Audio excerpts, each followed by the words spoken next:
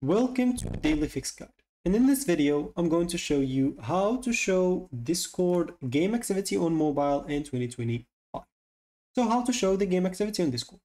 First of all, you'll have to go and open your Discord on your mobile device.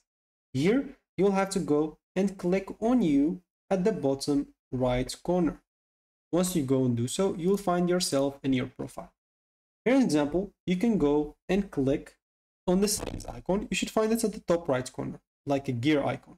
Once you go and click on that, you should find yourself here.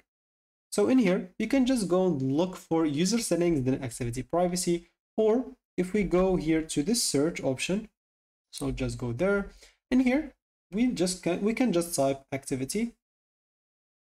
So activity privacy, or no need to add even privacy. So as you can see here, you should find activity or disable activity card. So an example, this, if you want like to disable those cards and it's not shown because normally it's like added per default. Here, as you can see, you'll find activity status. So sensitive media, as you can see, so where you will be able to get in direct message. Okay, this is like direct messages. Like you'll have to go and click on connected games. So as you can see for me, no connected games at the moment, and nothing will appear as an example for me because I'm not playing in a game and nothing is connected to my Discord.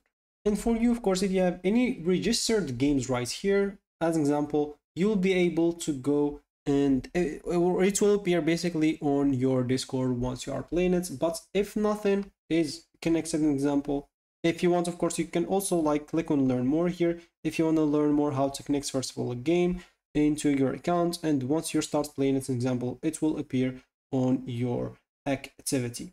But an example at the moment for me, I have no game connected. But of course, as you can see, if I go here to Discord, I'll be able to go and show my activities on like some servers as an example. So here you'll be able to enable activity status, like share your activity status in this server or not.